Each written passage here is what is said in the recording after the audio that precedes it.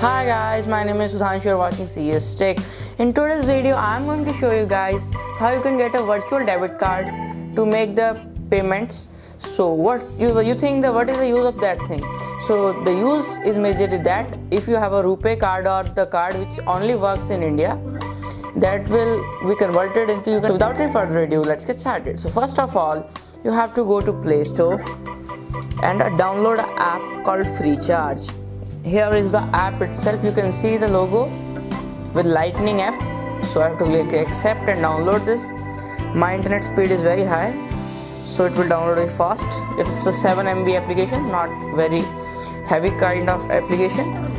Now I have to open it and sign it up with the help of a Google Plus or a Facebook account, like I am doing with this my Gmail account. So you can see I have to just click on accept, and here you have to just continue verification code by SMS. So I am entering my number right over there. Now guys, as you can see, let me zoom in. Here is written Manjot Singh. So this is not my account, this is only for demonstration purposes. So now what we have to do, we have to click on account right over there. You can see FreeCharge unplugged. So I have to click select MPIN and enter anything, like I am entering 1234. And I have to click set MPIN, successfully registered. So I have to enter the code right over there to view the card.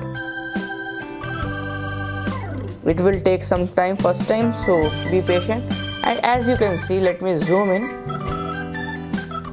Here is written FreeCharge, name Manjot Singh, card number and CVV by Yes Bank.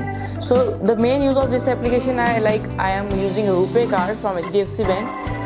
The RuPay card does not support paying in international like Banggood, PayPal, etc. So this virtual card will help you to do some payments. So if you like my video,